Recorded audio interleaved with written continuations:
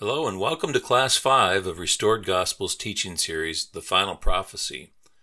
In this class, we conclude what all the physical and spiritual discussion from the previous class suggests, that God Himself, the Creator of the universe, stepped out of eternity and entered into this world of time, space, and matter. The Book of Mormon shares a plain message regarding all this, that God entered this existence, physically taking on flesh, to provide the only means possible to satisfy the demands of justice. The infinite Creator's blood, in exchange for humanity's sin, was the only way possible where mercy could be applied and humanity able to return to His world, freed from this world of sin and matter and space and time. While the first portion of Class 5 reviewed some of the physical parallels of science to the spiritual world shared from the previous class, we begin a few minutes into Class 5, where important conclusions are made concerning the spiritual and the physical. Every description of the eternal God in the Bible is equated to the physical Jesus Christ in the Book of Mormon. It is this God of eternity who stepped through the gate of eternity into the space and time He created and became man as Jesus Christ, the sacrifice. One may ask why this topic is discussed in a class regarding prophecy and end times. This is important for all humanity to understand that the future pivotal point of all these prophecies begins to be fulfilled when Israel recognizes that it was the very God of Israel who died for them and us on the cross. When that day occurs, they will, according to the prophecy, look to Him who they pierced, asking, "What are these holes in your hands and feet?" And they will weep to know the truth. This class also reminds us of an important reason we have the Book of Mormon, because God didn't want the Gentiles or anyone to stumble in our understanding of who He is and how to come to Him. While theologians and Christians have sought understanding regarding the relation between God the Father and Jesus for centuries, the Book of Mormon's clear answer to us is that God was called the Son because He took on flesh. Abinadi died just so we could know that. This class makes it clear that even within the restoration, people have questions regarding who God is and who Jesus is, so we use the plain explanations of the Book of Mormon to find these answers. God's name as the Father in the Bible are the same names for Jesus in the Book of Mormon. This class discusses some of those names, but for those interested in further study, a more complete list is available at the Restored Gospel website. Just go to Restored Gospel's top menu bar, look for the word Study, and then click on that, and in that section you'll find a document called Who is Jesus? Open that document, and you'll find a more complete list of many verses of the Bible and the Book of Mormon compared, showing God's name and Jesus being one. So thank you for joining us for another discussion as we join into Class 5 of this Final Prophecy series. In the olden days of God's people, they had a temple, and I asked the question, well, why was the altar outside the temple? And there's symbolism on every level that God teaches. And this temple represented the holy place, the heaven, if you will. The altar represented a place where sin and death occurred, and it was outside of that heavenly place. And this altar, on many levels, symbolized the atonement, Jesus' death. Animals were sacrificed, and their blood was brought into the temple, and this blood was sprinkled on a place in the Holy of Holies, where only the high priest could go once a year, sprinkled on the mercy seat of this gold. It was beaten gold, of the cover of the Ark of the Covenant, and this blood of the bullock or the goat or whatever was sacrificed was sprinkled on that. Now, why did they do all that? Well, it symbolized everything Jesus would do. He became the sacrifice. His own blood was brought to the Holy of Holies in heaven. The work, we say, was finished on the cross, but the cross was the altar. The work wasn't finished until He returned back to heaven and said, "I've overcome." And His blood was the sacrifice. The mercy seat at the seat of God was where His victory was presented. And there's symbols in every part of Jesus' life that parallel this too. You know, remember the story, just incidental here, when Jesus had died, his Bible story, and was placed in the tomb, and the first person to go find Him was Mary, and Mary's like not even realizing it's Him, thinking it's the gardener, but then she realizes it's Jesus, and she wants to touch Him, and what's He say? "Don't touch me." right? And what's he say? I haven't yet ascended to my Father, right? Well, he was fulfilling the prophecy and the requirement, because when the high priest took the blood from this altar, if this was the altar, the high priest had special vessels where the blood was captured. He and only he could take that blood. And once he had that blood, he could no more contact another human being. He was not allowed to touch anyone or talk to anyone. And he and only he could go into the temple. And Jesus was the only one. And from that time of his death, he was not in contact with anyone else until he ascended to his Father. And then when he comes back as a resurrected Christ, to see and feel and touch. But on every level, even to the smallest detail, these things were executed to teach about the sacrifice of Christ. And there's many, many things about this that have profound implication. So these vessels, they captured the blood, and everything was commanded by God in this temple to be done in a certain way. He told them how big to make it and what materials to use. And he even told them how to make these little vessels that would be used for many things. Some would hold coals, some would hold burning coals, some would hold incense, but some would actually hold the blood. Well, if you know the story of Nephi, 600 years before Christ, Jerusalem's destroyed. And who's Jerusalem destroyed by? The Babylonians, right? They're the Gentiles. They're the heathen nation who kind of surrounded Israel. And they overrun Israel, and as part of their prize, they ransacked the temple. They destroyed Jerusalem. And whoever wasn't killed, whoever didn't escape out of Egypt, which was few, got taken hostage into Babylon. And that's where you have the story of Daniel living in captivity. But the Babylonians, knowing the temple was this prized place of the Hebrews, go into the temple and they desecrate it. And they actually take these vessels that God had given and they carry them. This is the booty. This is what we won. These are our prized possessions. And they carry them back into Babylon. The very vessels that carried the blood of the sacrifice. So some years later, Daniel's in this Babylonian kingdom, and he's risen to power because of his knowledge and understanding, which exceeds all those of the people of the nation. And the Babylonians are doing their Babylonian thing, and they're having a party. And their party is a little different than other parties, because at one point, the Babylonian king makes a statement. He goes, "Hey, let's get our concubines drunk." That's basically what he said in so many words. And in fact, to celebrate, anyone remember where we put all those vessels from the temple that we ransacked in Jerusalem? Yeah, get those, and let's serve our concubines wine out of these vessels.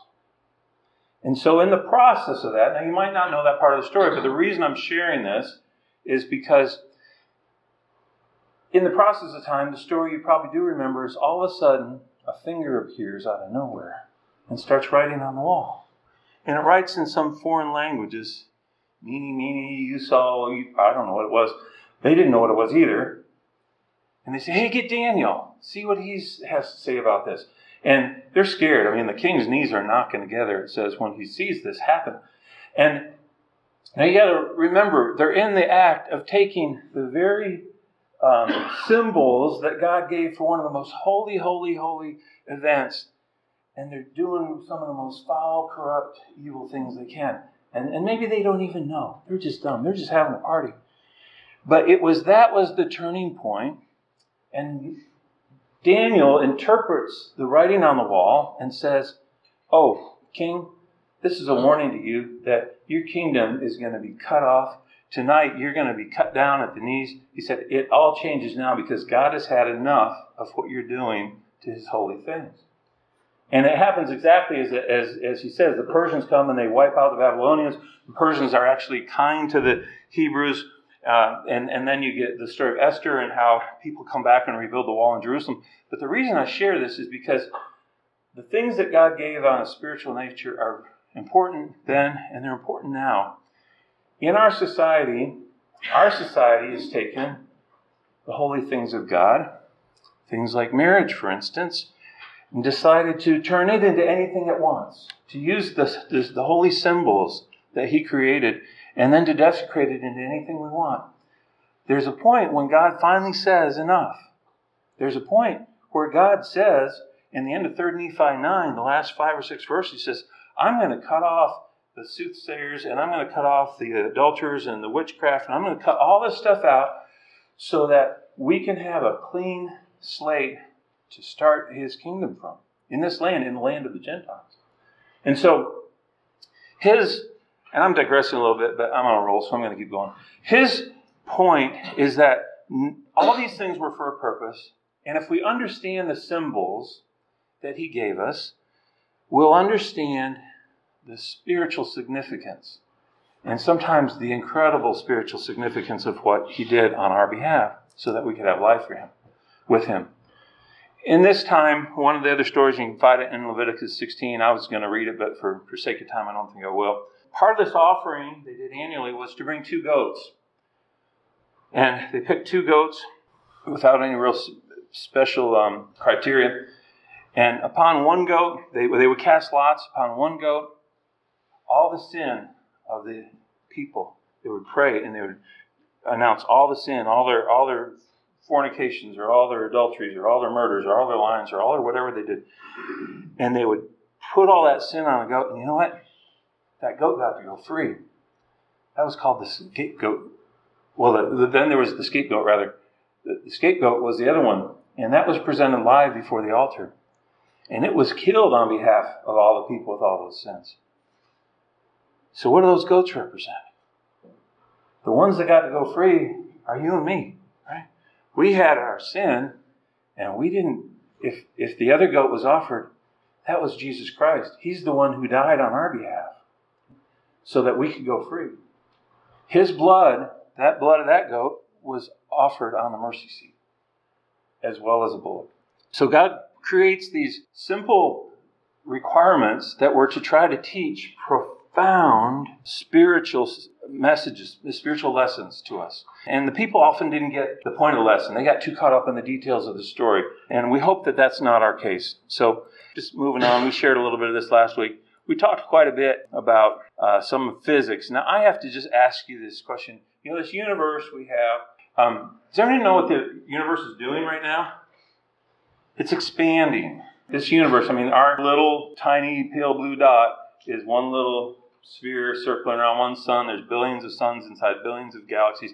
And did you know that they're not only spreading out, but I was just going to say it's endless.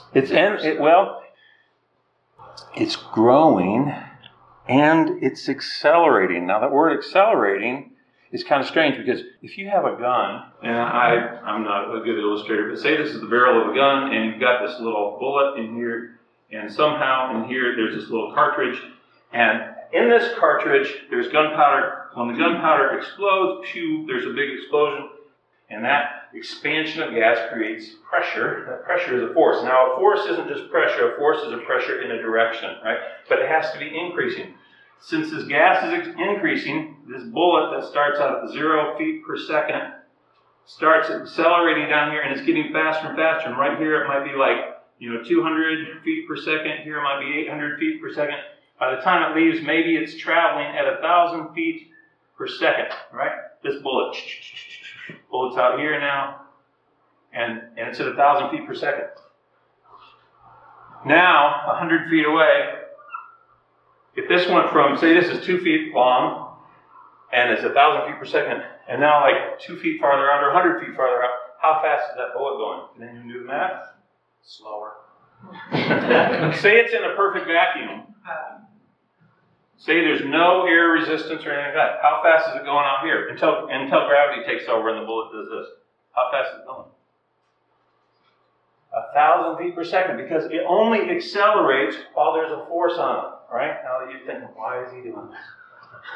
I'm done with high school, right? This bullet only goes faster and faster until the expansion of the gas stops. That baseball's coming at the batter, and that bat hits that ball. It reverses its direction and its energy, and it accelerates very quickly as long as it's in contact with the bat. But after it's out of contact with the bat, does it keep going faster and faster and faster? No, it slows down. So out here it's 1,000 feet per second. Out here it's 1,000 feet per second until it finally hits the ground, barring friction, Newtonian's laws. Object remains in motion. But the point is, it's not accelerating anymore. Now, why is this important to bring up? Because the universe is not only getting bigger, it's expanding. It's as if it's going 2,000 feet per second here and 4,000 feet per second. That the creation that God started, when He said, let there be light, didn't just say, poof, okay, it's there, and now it's just floating out at the same speed. It's saying, poof, and it's going faster and faster and faster.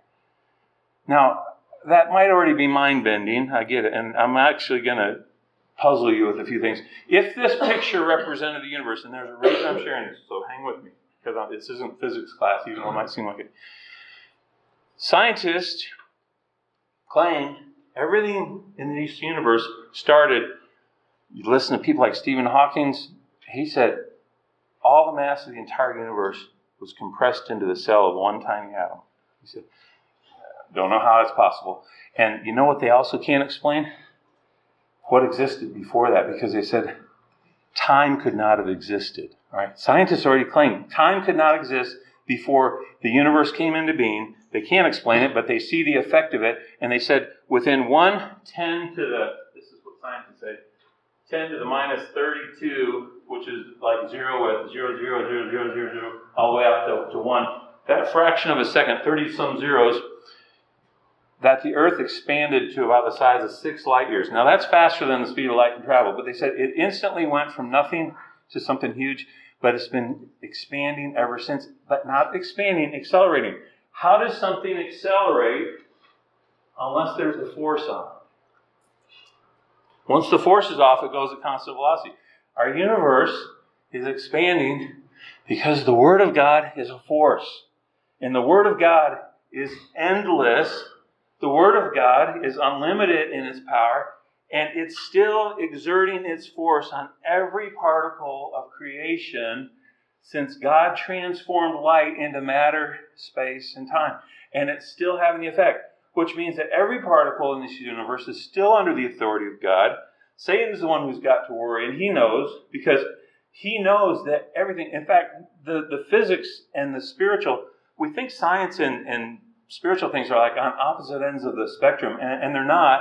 They're maybe on opposite sides of a circle. If you take one side far enough, you're going to reach the other side. You take faith far enough, it'll bring you to science.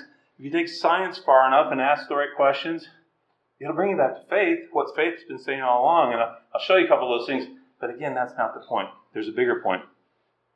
This drawing cannot even represent the universe because the universe exists of matter, space, and time. And the time is a dimension that, this is only 2 dimensions. It can't even be shown here.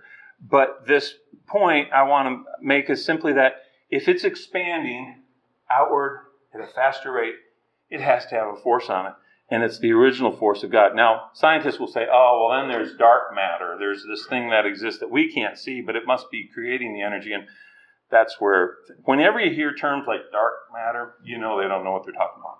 But they can't explain what existed prior. They agree that time couldn't exist, and they also don't know how it could be continually accelerating. Now, last week we did a profound equation, 6 equals 2 times 3, right?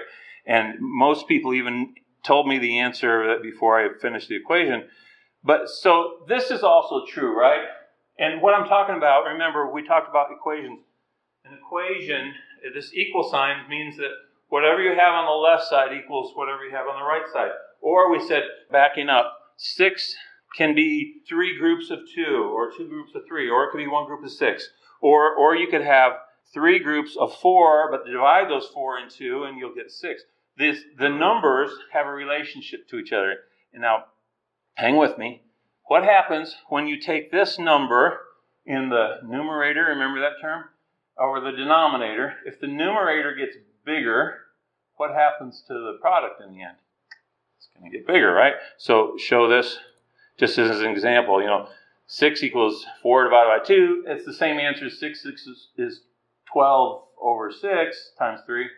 But when the numerator stays the same and the denominator gets smaller, all right, so see this number here? This is what's changing. 6 here, now it's 4. Well, if you divide it all by 4, you get 9. And if the numerator is 1, well, you get even a bigger number. And if the numerator was 0.1, well, that number would be 360. So you see the relationship, the inverse relationship between numbers depending on how they're related to each other. Why am I sharing that?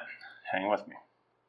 So then we threw this one out, and everyone understood this one, right, when we put this one up. And so Einstein made this famous E equals mc squared, right? And we talked about that these components of this equation represent something pretty profound. And the fact that Einstein said this before any of the scientific equipment was around to support it makes me believe this guy's mind was washed over by the Holy Spirit to understand that E, he said, all energy has a relationship with the mc squared. M was matter or mass. The c is the speed of light. But light is a measurement of distance, which is space and time. So when you look at this all together, you're saying energy, which is light, has a relationship to matter, space, and time. And that's exactly what happened when God said, let there be light. Boom, his word transferred to light, physical light. That physical light transferred to matter, space, and time. And it's been transferring ever since then because God is endless, right? And so the reason I share this, and the reason I share this 6 equals 2 times 3 or whatever, just hang with me, and I won't make you suffer with this very long. I just want to show you a couple things. The relationships are true, and how bizarre and profound it seems that you could describe all this in an equation. If you rearrange the math, and you take energy divided by the speed of light squared, you end up with mass, or matter, all by itself. Well, in that 6 equals 3 times 2, if this number E, energy, increases, what's going to happen to M? It's going to increase, right? Well, Einstein theorized that there's got to be a relationship with the physical mass and time and space as it all relates to energy. But if the energies of something changes, its mass can change. So why is this important? Well, I want to show you just 3 little relationships, and then I want to tie it all together. This is a picture of a city, CERN, Switzerland. And this yellow line represents actually the largest single machine ever been built by man. What it is, it's an atomic collider, or it's this huge subway, I'll show you another picture, underground of a pipeline with all these little cables and stuff hooked to it. Takes lots of power. Over just to run this thing takes enough energy. You could power 300,000 homes for a year. And all they do with this whole contraption is accelerate little particles to as fast as they can. And they can't get to the speed of light because that's the limit, but they get it pretty close. And you know what happens, and this is a picture inside of this thing, where they eject these little tiny particles. All the stuff they do could fit on the head of a pin. What happens is that this E equals mc squared, when they get the energy increased, the mass increases. And this is 100 years after Einstein was born. Science proved this. Yeah, mass is related to energy, okay, space and time. All right, that's kind of a cool gee whiz thing. So Einstein theorized something else. He said space and time, the other part of the equation, can be related to mass, and it can be affected by it. How could that be? So if we rearrange this equation, we have this E over the speed of light is affecting mass. If you redo the math, you say energy over mass can now affect space and time. So what happens here? If you increase the mass of something, Einstein theorized this, and it's actually been proven. He said you can actually bend time. There's time and space are this interwoven fabric. You don't get space without time. And if you really want to bend your mind for a minute, that universe that's expanding, we said, accelerating, it's not accelerating into space. It's not just like, oh, planets are now getting farther apart from each other. It's creating space as it expands. Because you don't get space without mass and time, because they're all coupled together. How that works, does anyone know? So they theorized something of high gravity could bend the fabric of time around it. And so what happened just a few years ago, within a few years, this theory that Einstein said was actually proven. And you know what happened? We have one of these telescopes in outer space, Hubble, and there's this galaxy. And the galaxy has super huge gravity. Behind it, at the right time, there was a supernova. Supernova means a star blows up. Einstein said the fabric of time and space would bend around this high gravity object. And when it does, the photons of light will no longer go in straight lines. They will bend. And what happened? They could see, scientists could see this little part over here. They could see this single supernova. It's like if I had a light bulb and held it up, but you saw the light bulb in 4 or more places in the sky because all the light was bending around that galaxy. Now, I know it sounds crazy. They call it gravitational lensing. It proves that space and time are related. Now, I'm going into depth in this more than I need to show you this last point. What happens if you have the same equation? I promise this is the last one. You have this energy-mass relationship. What happens if you're able to take time to zero? If you're able to take time to zero, all of a sudden energy becomes infinite. Well, who's the one who has infinite energy? God, the Almighty, right? When God is present, what does the Scripture say? Alma says, now these guys were thousands of years ago. It says, time is only measured unto men, right? All right, that's Alma 19:38. But Genesis says, the earth will rest for a space of 1,000 years. It's interesting it uses that word because the time part apparently doesn't exist. In section 85, there will be time no longer. So all of a sudden you have the full presence of God, and there can't be time. And so these prophets were saying things well beyond their years that are just now being even proven by science that it's all true. But there's a little more to it. So God's Word transformed into light, matter, space, and time, and the relationships are mind-boggling. And I don't expect anyone to really understand all this. I don't claim to. And it's endless. But what is space and time? What is this? And this is really the point of the class. It's our home in this life, right? It's space and time become this place where we live. We don't know existence outside of it. It's a spiritual testing ground. We only have a fraction of the power because light is limited by itself. It becomes really a spiritual prison for us, even though we think there's a prison house. Our life is because we cannot be exposed to the fullness of God's power in this existence. It's not possible, right? We are separate from Him in this space and time. But He didn't want to be separate from us. Now remember, that when it's an equal sign, it's just a gate. You send something through, you get something out. You get light in, you can get matter, space, and time out. It probably works the other way. We don't understand it. So the Sunday school lesson is the eternal and the mortal. In the eternal world, not bound by the limits we have in this life, light can't be limited to 186,000 miles per second if you want to use a constant. But in the mortal, it is limited. And this is the flesh. And the biggest point, if you don't take anything else home, is because of this flesh, because of this space and time, we have a will. We have a strong will. And not that we didn't have agency even before we came here, but we don't know the power of the flesh to want to draw us away from God. We don't know that the will of the flesh can be much stronger than the will of the Spirit. That things like murder, lying, deception, all these things come because we're locked in the flesh. And Satan knows how to manipulate the flesh to get us to never want to seek a God for answer or for help. So this God came in through that gate from eternity into mortality to overcome the will of the flesh so that we could be with Him again. You know, people like to zero in on sin, and when it comes down to it, sin is just when you give the body, the flesh power over the Spirit. It can come by things you do or see. It can come by things you eat. Addictions. We like to kind of rank these ones, but they're all kind of the same. Whenever, whether it could be a drug or it could be food. It's just the thing that causes you to turn to the fleshly answer instead of the spiritual answer. And battles of the Spirit can't be won in the flesh. And that's what Jesus was trying to teach us. And Satan wants us to be consumed by things of the flesh, and whether it's lust or things we see or how we want to look and all these things, and never consider the things of the Spirit. But it isn't until we consider the things of the Spirit that a transformation occurs. Now, to switch gears a little bit. So, why did I share all this stuff about the math? And why did I share all this stuff about the universe? And why did I share all this stuff about E equals MC squared? Because it's all kind of baffling. So why did God ask Abraham to sacrifice his son Isaac?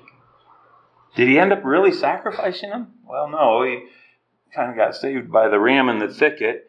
But what was the point of that?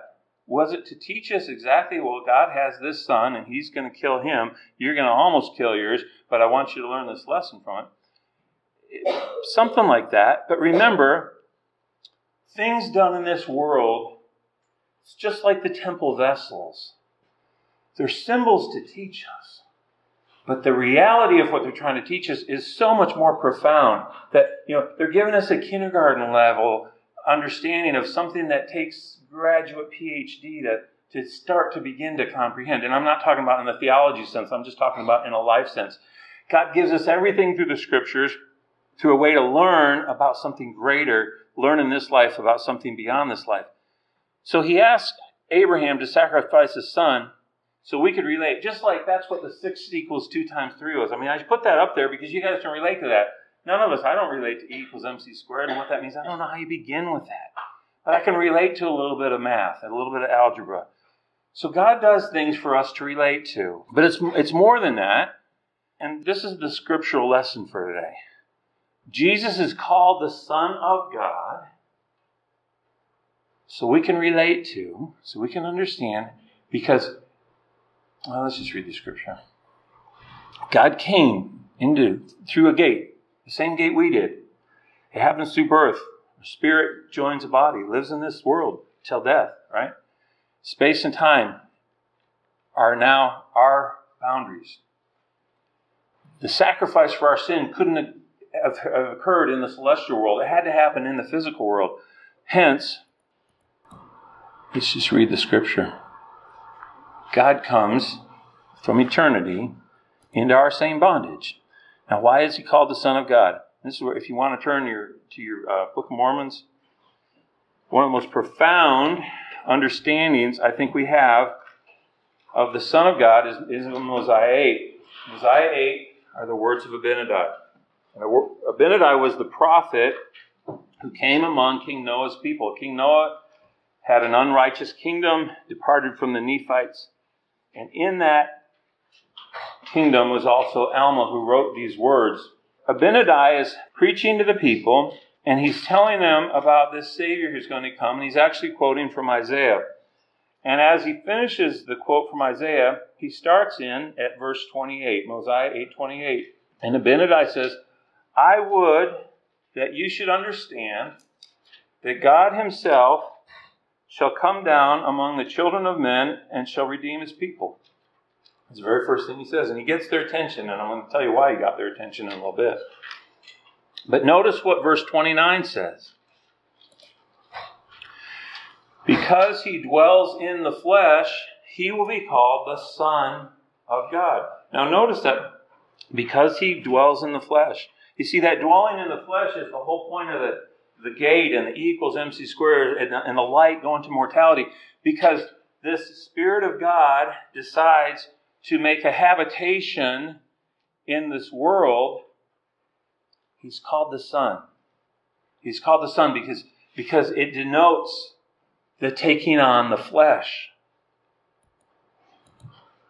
And he continues and he says, and having subjected the flesh to the will of the Father, being the Father and the Son, the Father, because he was conceived by the power of God, and the Son, because of the flesh, thus they are the Father and the Son. And don't turn there, but I think we have it in a later slide, but in the end of the Book of Mormon, Ether's story tells the brother of Jared seeing God's finger. God has been talking in first person God. And then he says, hey, did you see more than this? And brother Jared says, no, show yourself. And as he reveals himself, he says, behold, this body that you're seeing is the body of my spirit. And as you see the body of my spirit, so will I appear to people in the flesh. That's in the first book of Ether. I think it's 82. And we'll get that here in a little bit. But the point is this. God chose to take on the same life. And if we think we can understand 6 equals 2 times 3, I don't think we can understand E equals MC squared. Well, that's all child's play compared to what this means. The Father's will. Yes, sir. If you go to Genesis chapter 3, it calls him the Son before he's on earth, before he takes the cross. I'll get there. Thanks. Anybody else? So what he says is the flesh was subject to God's will. The power was because of God's will. And they become one God, the eternal Father of heaven and earth. That's what the Book of Mormon says. This passage of Abinadi is actually profound for many reasons. It's why they kill him. In the 9th chapter, just a couple pages ahead, at verse 8 and 9, 10, so Mosiah chapter 9, 8, 9, and 10, came to pass, the king caused that his guards should surround Abinadi and take him, and they bound him and cast him into prison. And after 3 days, having counseled with his priests, caused that he should be brought before them. And he said unto them, Abinadi, we have found an accusation against thee, and you are worthy of death. For you have said that God himself should come down among the children of men, and now for this cause you shall be put to death unless you recall these words which you have spoken. And Abinadi says, I won't recall them. So he stands behind that claim. Now, why is this all important? Why is any of this, the physics, the universe, all this stuff? It's so we understand the significance of the sacrifice on our behalf, if for nothing else. If for nothing else. Alma calls it an infinite and eternal sacrifice. The great and last sacrifice will be the Son of God, infinite and eternal. Now, son of, if you use Mosiah 8's definition, means to take on flesh. Son of does not necessarily imply the metaphor or analogy of where a father actually takes his son and crucifies him. That was, or lays him on the altar to be sacrificed, but the sacrifice was not carried out. We understand the relationship of fathers and sons because that's the world we live in. But God can't relate the celestial to us in our finite minds that we live in, or this finite world that has become ours. So he uses something we can understand. Now, I want to, and to some people this might be, yeah, I know this. Some people might be new. Some people are like, well, that's not what I've heard. And I know there are people actually within our generation who've even divided over these words. And that's unfortunate. But I want to show you something that's consistent in the Scriptures. When we look at these words, to whom are these descriptions ascribed? I'm just going to go through them kind of quick. Father of heaven and earth, Alpha and Omega, God of Abraham, Isaac, and Jacob. These are a lot from the Old Testament. The Lord omnipotent, the Holy One of Israel. That was Isaiah's favorite. I am. The eternal Father, thy Maker, the Creator, the God of Israel, the eternal God, God the Father. These are all, I think we would probably agree, are just attributes for God, right? Different names, different things we call them, different things people in Scripture have called them, right? And I'm going to do something here that a little heavy on Scripture, but I want to make the point. All these terms that I put up have one or more Scriptures that use them. They aren't just things that we use. Did you know the word Trinity does not actually exist in Scripture? I just found that out this morning. I was searching for it. I couldn't find it. It doesn't exist. It's something we use to describe a relationship. But nevertheless, the word God, He's my God, your God. Enoch sees this. It's God of heaven. But the Nephites, when Jesus comes, they call Him their Lord and their God. And I'm thinking, well, is that right? He was Jesus, right? He wasn't their God, was He? Well, let's continue. So this phrase, eternal God, Deuteronomy says, the eternal God is thy refuge. God the Father. Whosoever shall receive me, receiveth not only me, but him that sent me, even the Father. God of heaven and earth.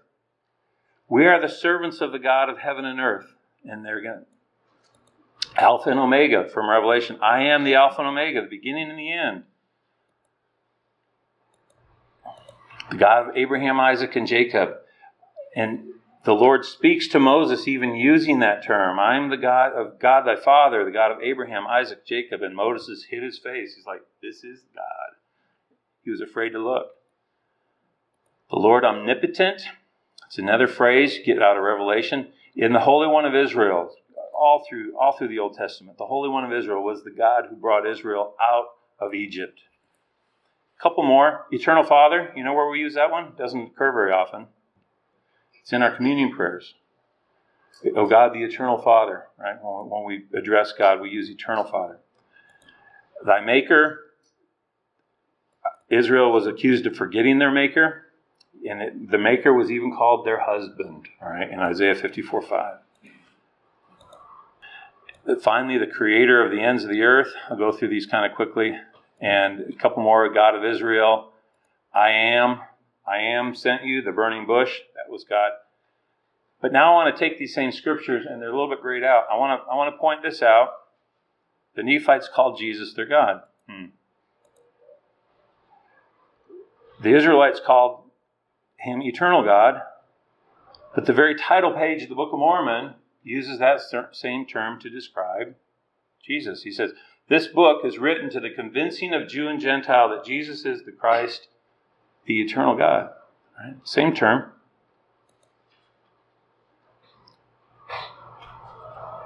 The Gentiles must be convinced that Jesus is the Christ, the eternal God, as well as the house of Israel.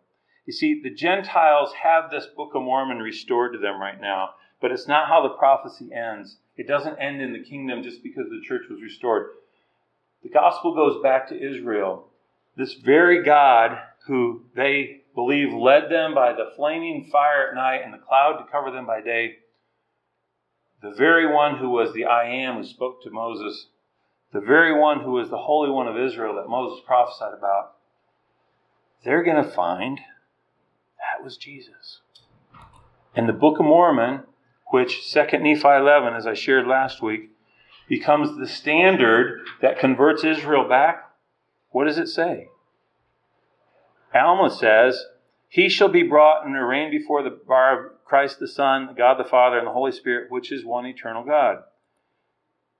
Alma said this was part of the eternal God's plan to be the infinite and eternal sacrifice. I'm grouping a couple scriptures here together. When Jesus speaks to the brother of Jared, he says, I am the Father, I am the light, I am the life and truth of the world. The God of heaven and earth. King Benjamin states, he shall be called Jesus Christ, the Son of God, the Father of heaven and earth. And Alma writes, for we believe in, this is more King Benjamin, we believe in Jesus Christ, who created heaven and earth. The Alpha and Omega, I'll get you in just a second. The same scripture where he says, I am Alpha and Omega, in verse 13, look at in verse 16. He says, I am Jesus Christ.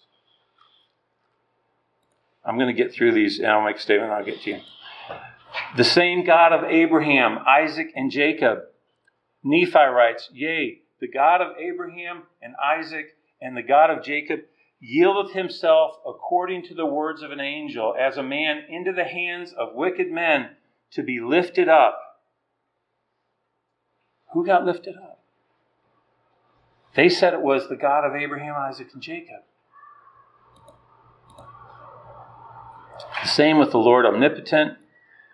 The name of Christ is the Lord omnipotent. The Holy One of Israel. Nephi says the right way to believe is to believe in Christ, who is the Holy One of Israel.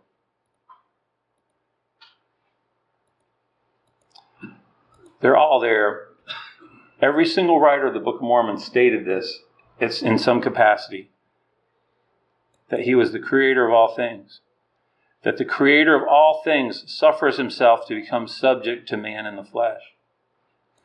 The reason I shared all this other is so that we can understand. We can understand.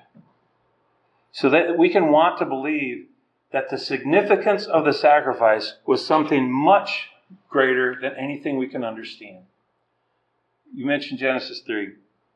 So in the inspired version, there is a conversation. And the conversation takes place, who shall go and redeem man? And there's a conversation that says, my beloved who was with me in the beginning was there, and Lucifer was there. And this conversation takes place from God in the first person.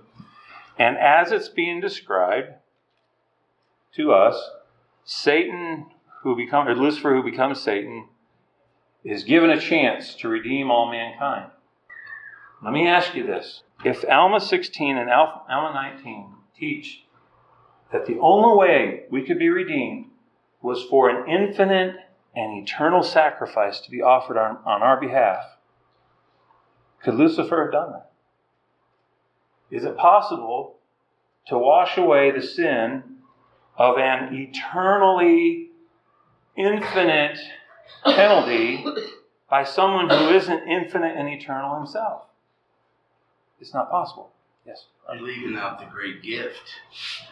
You're leaving out our agency, that we have to choose between good and evil. We have to choose Christ to be our Savior. He's the only name. That's been my last class for the last 3 weeks about our change of heart.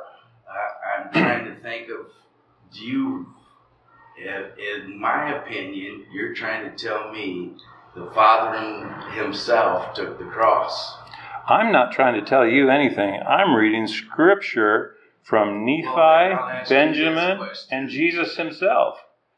Do you feel, is it your belief that the Holy Father is the one that hung on the cross? I do. Because the only way it becomes an eternal, infinite sacrifice is by what he just said. He just said, there's no other way the penalty could have been paid. So Jesus isn't eternal and a God? Jesus, it says, is the Son of God because of what did Mosiah 8 say?